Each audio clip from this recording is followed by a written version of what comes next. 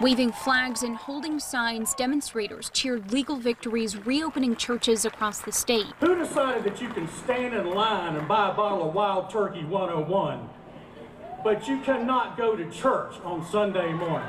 Supporters at Greensboro's ReOpen NC Freedom Rally support more action against executive orders. There's going to be more. There has to be more, obviously, in order to move things along. Yes, I do believe it's going on too long. I don't believe our hospitals are overrun.